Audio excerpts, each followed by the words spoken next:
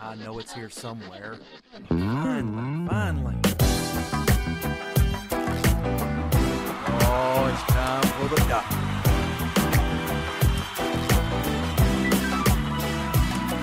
You're listening to Dr. Bill, the computer curmudgeon. Take it away, doctor. Well, it's that time again, and the doctor is in. It's time for another Dr. Bill, the computer curmudgeon netcast. And I think you probably have gotten lots of good toys and things in your stocking from Christmas. Yes. Boy, I know I did. I've got all kinds of cool stuff. Not the least of which is my Kindle Fire, which you'll hear more about shortly. But, dude, I've just had a really great Christmas. Hope you did too. And you're looking forward to an excellent New Year. As Bill and Ted would say, a most excellent New Year coming up with 2012. 2012, this happens to me every year, but every year I go, what? How can we be in 2012? When I was a kid, I looked at the 20s, like the year 2000, and thought, dude, wow, that'll be in the future. We'll be living in the future. We'll have air cars, and we'll have hoverboards, and we'll have jetpacks, and no, we don't.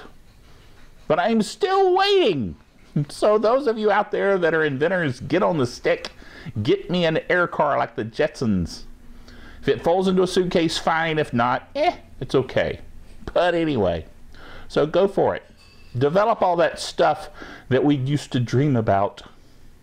I do remember, I will say this is, I probably shouldn't say this, but when I was a kid, I literally remember thinking to myself, wow, the year 2000, I'll be an old dude. And here it is, the year 2012. I'm not old. It's all perspective. I don't really, I'm not an old dude. All right? Don't make any snide comments out there. Okay.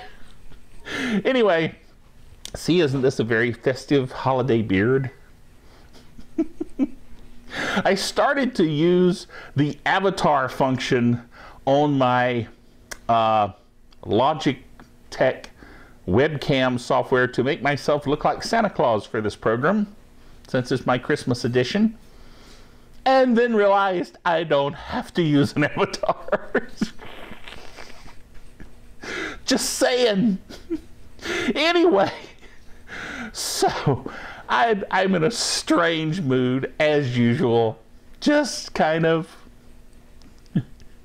enjoying the whole holiday thing, you know what I'm saying?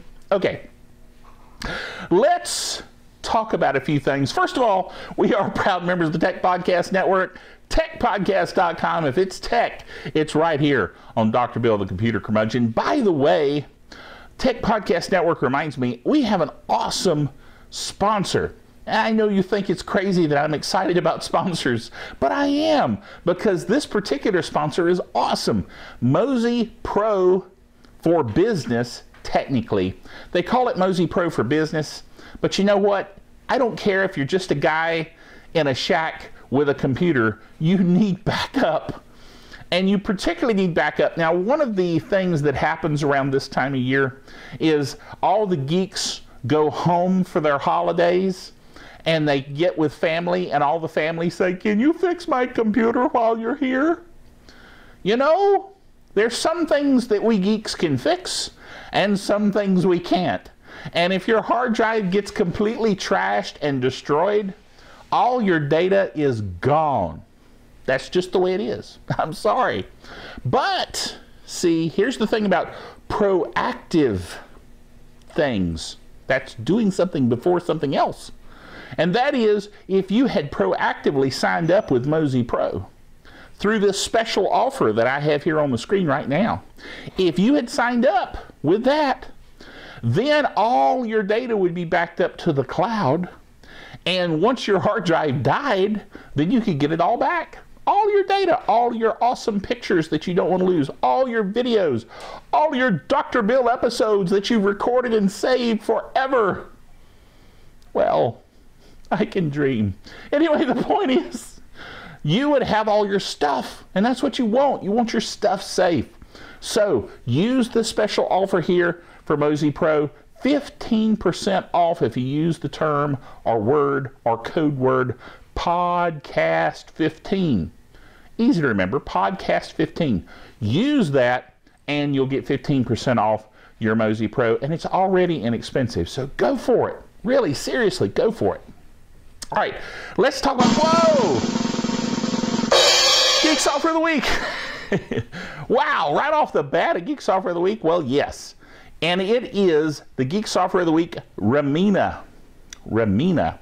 And I talk about that in my upcoming video as though I'd already talked about it, but that's because I do things out of order. That's just the way it is. Anyway, this Geek Software of the Week, Linux edition, will blow your mind. At least it did mine. It's so simple and yet so incredibly useful. And of course, since it's open source, completely free. This is remote access software that uses RDP. Now, on Linux, okay? So within Linux, you can RDP to a Windows box. And I'm telling you, I've used RDP a lot. This is even easier than Microsoft software. You can set these things up and go to a server just like that. Awesome. I use it at work all the time because Linux is now my official regular client there. And Ramina is awesome. So you need to check this out. In Fedora, all you got to do is go to Add Remove Software, which is their version of their app store, if you want to think of it that way. Type in R-E-M-N-I-N-A. It will find Ramina. You install it. Why do they call it Ramina? I don't know. You know, Linux geeks come up with weird names. What can I say? Anyway, so, but it really, seriously, I'm telling you, it is awesome. And until you've used it, you will probably say, Dr. Bill, you're out of your mind. Why do you care so much about an RDP client? You know, I guess it's because I started using Linux back when it first came out in '92.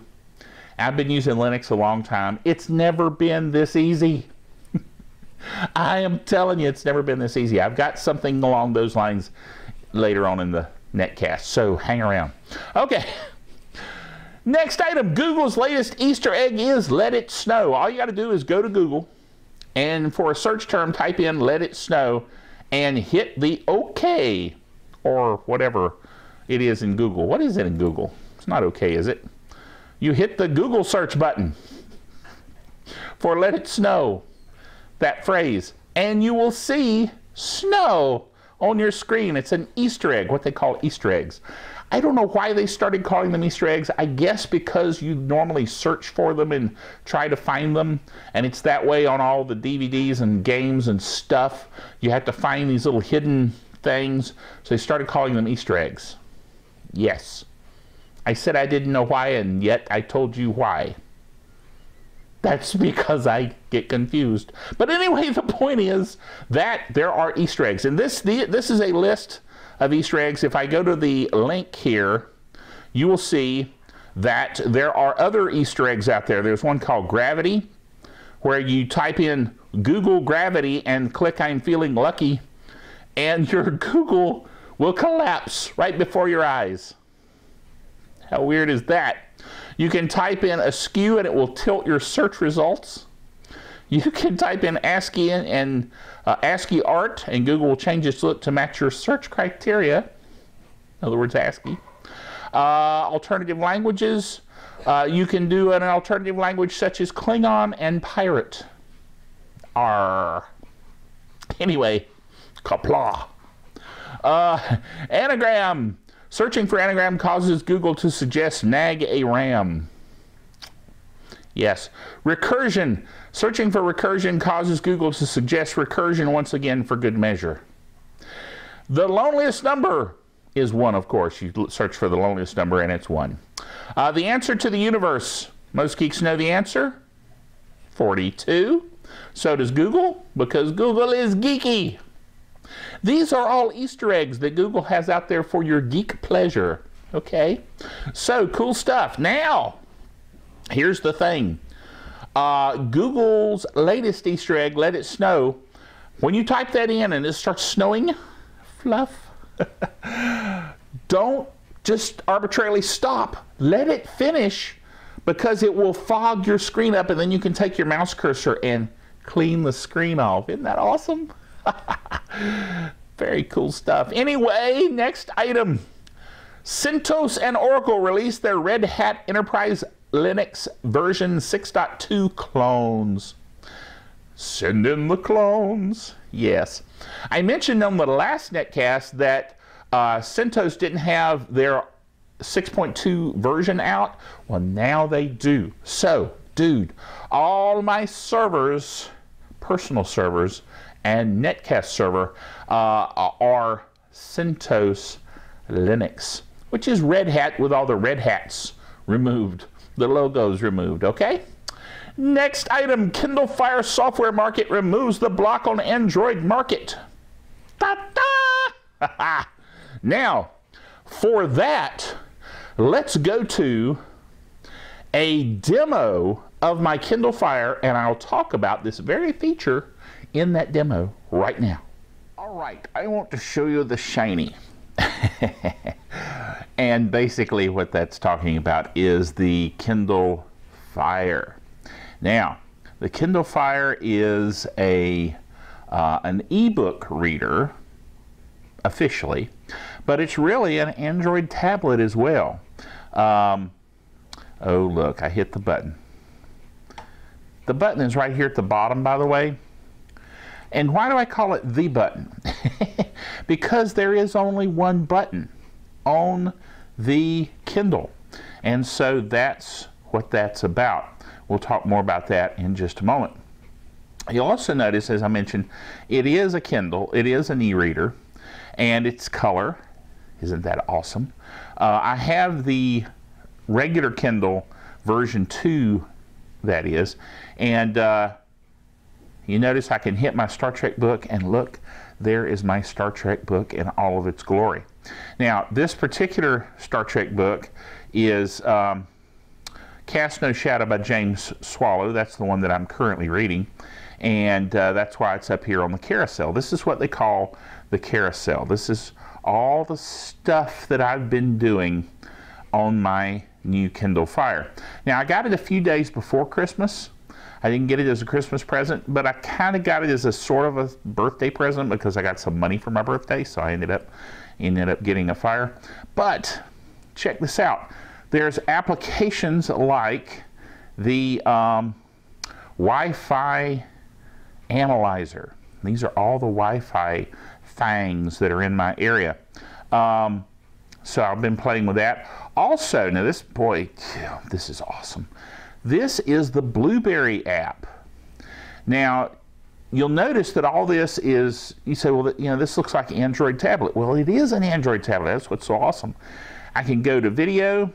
I can then scroll over to technology. Hello, technology. And here are all the tech things on Blueberry. And of course, there's good old Dr. Bill. And we'll hit the last netcast and it'll start playing this way. But check it out. There's the Dr. Bill netcast running on the Blueberry app on my Kindle Fire. Can you hear it? Isn't that awesome? Now, I want to wait for just a second here until my face comes on, not because I want to see my face necessarily, but look how fluid that is. I'm going to turn it so you can see it a little clearer. You have been enjoying yourself this week with your technology. I certainly have been with mine. All right. Now let me go back here. Isn't that awesome? Now, also Netflix. I can watch all my Netflix stuff. I can play Angry Birds. I can check my email. I can play music. Now this is awesome. This is all the music. Now this music, you're not seeing it very well because I keep turning it toward me instead of toward the camera. And there's my smiling face in the background. Anyway, the cool thing about this is that my music is actually stored in the cloud in my Amazon cloud account. And so all these albums that I'm flipping by here, there's Larry Norman, very old contemporary Christian artist who has now gone to his reward. But at any rate, bless his heart, I've been listening to all kinds of stuff. I've been, going through my Kindle library. These are all my books. You notice it's all Star Trek. I mean, what can you say? I read Star Trek all the time. You're getting a lot of insight into my habits here as I flip through. But basically, there's a 2X client. There's the Citrix receiver. Now here's something I wanted to show you. Citrix receiver and the VMware View client. Both are now available on the Kindle Fire because this version of the Kindle Fire, this version of its software, is 6.2.1. 6.2.1 opened it up to where, uh-oh, I hit a button. Oh, I went to Facebook. I hit a button with my little finger and accidentally went to Facebook. Isn't that exciting? Anyway, the point is that the 6.2.1 software opened up the Amazon App Store, or actually opened it up so you could do more than just the Amazon App Store. And they added the View software and the Citrix receiver software into the Amazon App Store. Now, those are the primary reasons that I would have hacked the Fire and put, some other operating system on it. I really like the way this works. The carousel here is very handy. I can go up here to surf the web. I can go to apps. Matter of fact, let me go to apps right quick. I want to show you something about that. On the apps, you've got cloud-based apps. So all these are installed from the cloud. And then device apps, which I could use offline. That's this list. So these are all installed locally. So even if I didn't have Wi-Fi connectivity, I could be using these. And that's pretty cool. So apps, docs, video, music. Music, as I said, is all these albums. Look, check these albums out. All these albums are out there on my Amazon Cloud account. Now, I did want to mention something about that. The Amazon Cloud account, you can get free 5 gig, okay? However, MP3s don't count. Well, no, it does count on the 5 gig account. Let me back up. It does count on the 5 gig account, but if I were to get the next level up, which is 20 gig, which is $99 per year, if I were to get that, is that right? No, it's $20 a year. I'm thinking of Dropbox. Dropbox, the next level up for me would be $99. But for the Amazon, it would be $20 per year. And that would give me 20 gig. I believe that's right. Boy, I'm getting confused because I've been looking into these things. Anyway, the point is that all MP3s would not count into that 20 gig. That I'm sure of, okay? Not sure of the price, but I am sure about the way they do the cloud, what counts within your cloud account. So the MP3s wouldn't count. So all these albums I've got out there, now in my free account, 5 gig one, I'm taking up about 3 gig in space right now in music. And that's a lot of albums. So, don't diminish that. But the point is, if I were to go to that next level, I'd be able to do it and still have a lot of space for files because the MP3s wouldn't count, which is pretty cool. So anyway, I'm kind of rambling around here, but I just wanted to show you the goodness that is the Kindle Fire. And let me hit the button here and shut it down. That's pretty much the only option you have, is this button will allow you to come over here where you can kind of see it. It's kind of hard to do, but anyway, that button, and then on top of the Kindle Fire are 2 speakers. There we go. You can't really see them because it's black on black. The black button on the black thing lighting up black. That's from Hitchhiker's Guide. Anyway, so you got 2 speakers on the top here. Nothing else on here. Now, the one thing I did want to mention is this rubberized back. I don't know how well you can see it. Probably can't see it very well at all, but this really feels nice. And the whole thing feels very, very solid. I just really love the Kindle. It is awesome. And, you know, I was a little concerned about the form factor. The fact that this is a 7-inch device. There's my face. Isn't that nice? Anyway, I was concerned about the form factor. Being a 7-inch tablet, but it really works well. I'm very pleased at the way this form factor works. My G tablet is a 10-inch, and of course this is a 7-inch.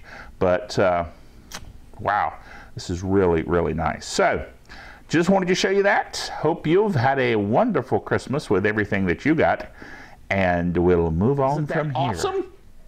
I'm telling you, the Kindle Fire is awesome. Just saying. So, it is, in fact, one of my favorite new geek toys. And it's shiny. I mean, literally.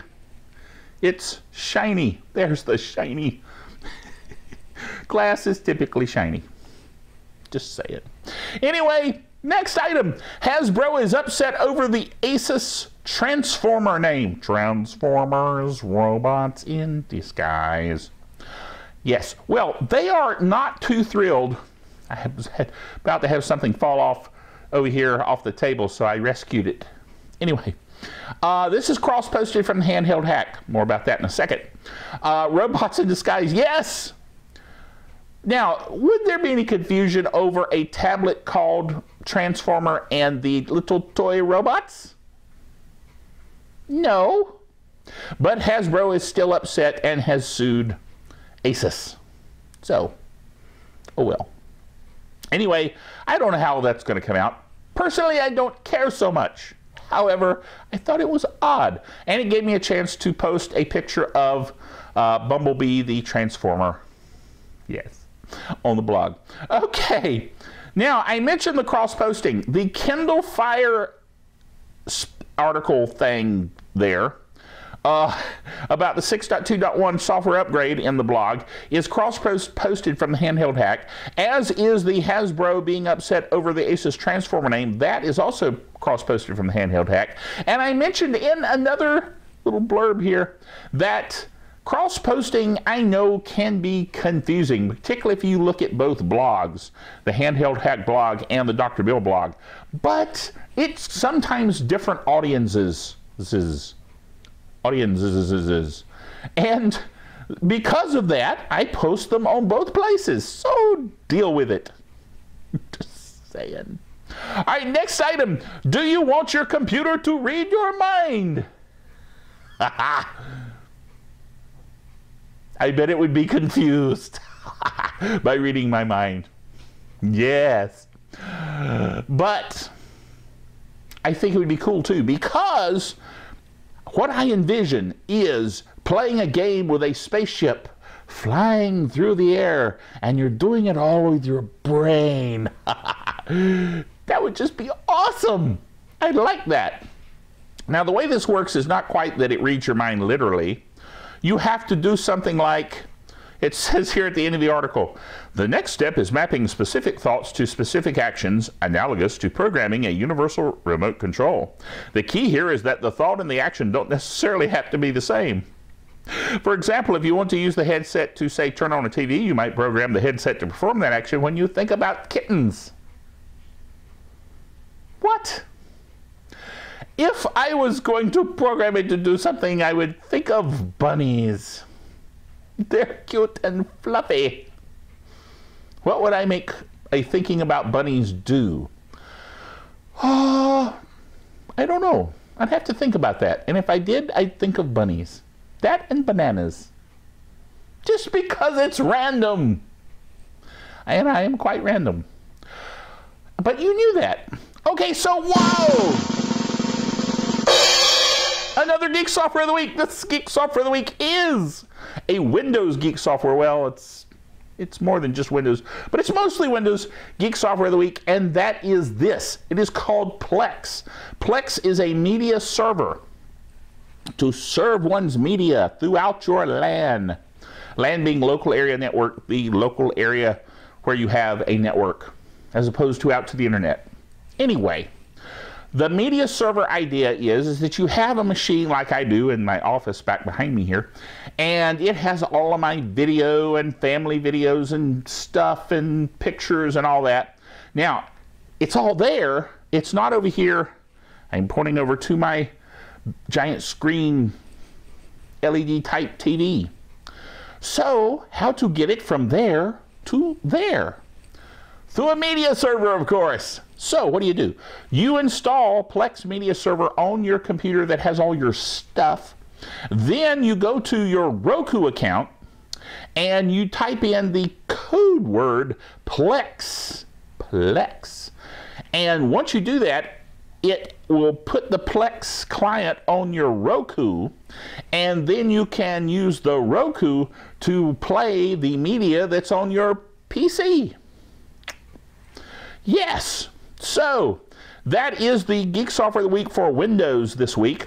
You can use it on your desktop. You can use it for your mobile devices like your iPhone, iPad, iPod Touch, and your Android devices like my Kindle and my phone, which I actually have over here.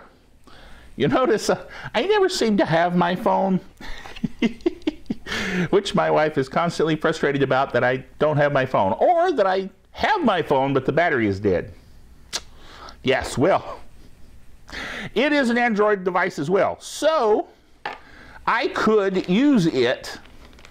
One thing about Christmas is that you get all this stuff all over the place, so I've got stuff everywhere. So I have my Kindle Fire, I have my Droid X phone, both of them Android devices. That's kind of a weird effect there. And I can use them to do Android-y things, like the Plex Media Server. So I could actually, in my home, connected to Wi-Fi from my Android device, connect to the Plex server on my computer and see video off of my computer. How cool and geeky is that? Just saying. Awesomeness.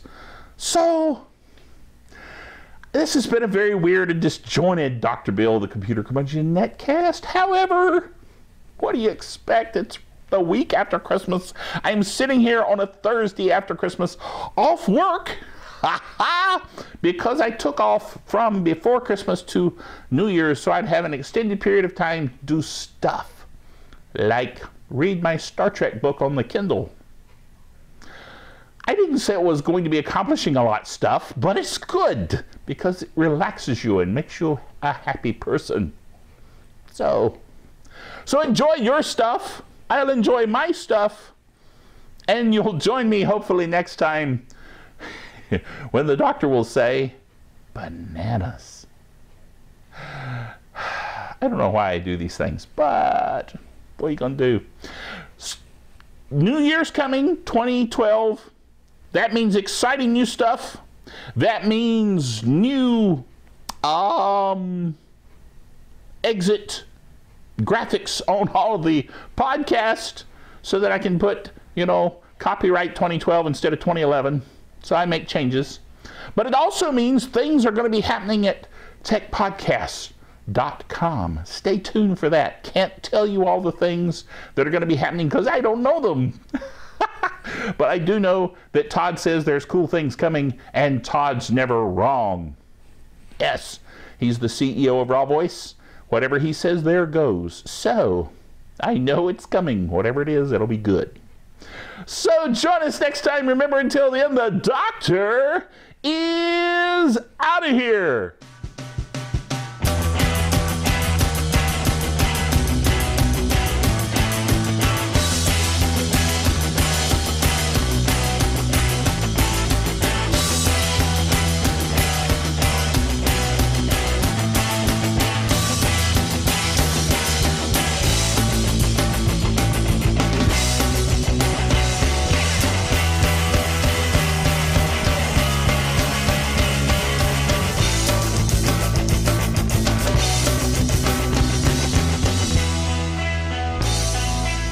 Dr. Bill, the Computer Curmudgeon, is a production of drbillbailey.net with all the honors, rights, and privileges thereunto appertaining.